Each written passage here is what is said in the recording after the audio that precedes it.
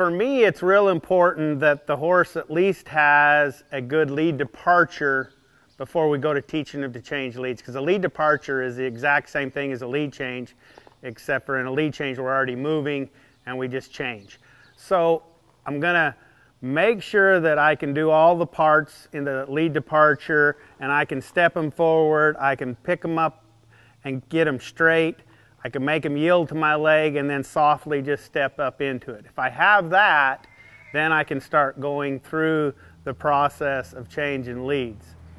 And I do lead changes a little bit different than a lot of people.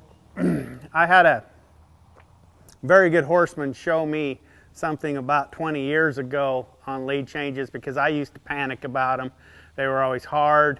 There's so much to lose in the show pen with a lead change. There's so many penalties, but when you do one perfect, there's not a lot of reward. So I was always scared of them, and he showed me a few things, and it's a little different than a lot of people do it, but I always start with a simple lead change. I am not afraid to trot through that lead change, and sometimes when I'm teaching them, I may trot through a lead change for a month to 6 weeks before I ever get a flying lead change. In the lead departure, it's very, very important that you can move these horses forward. They get soft in your hands, they yield to your leg, and you can lay your leg and cluck to them, and they step up soft into that lead. Once you have that lead departure down pretty good, you can go ahead and start changing leads. So I'm first just going to lope around here. I'm going to hit a straight line. I'm going to put him in a position to change, and then don't change. And when I put him in that position, I'm not going to bend him a lot, but I want him to move his shoulder out of the way, what I call clearing that shoulder.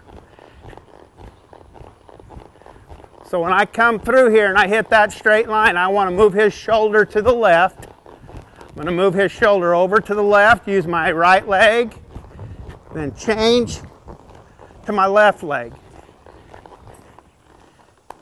And I'll go in a straight line and let that fence stop him, and I'm not pulling on him and saying, hey, you're in trouble. Some of the problems that we have when we start doing lead changes is they're going to anticipate the change of direction. And so as I'm coming across there changing from the left lead to the right lead, he's going to want to throw his shoulder to the right. If he throws his shoulder to the right, you're going to drag the back end. So a lot of people, when I talk about lead changes and they're dragging leads, I try to explain to them it has nothing to do with the back end. Yes, they're not changing behind, but they're not changing behind because there's no place for the hind end to go. A lead change is not a lateral motion, it's a forward motion. They got to change up underneath themselves. Well, in order for that horse to change to the right lead here, his shoulder has to be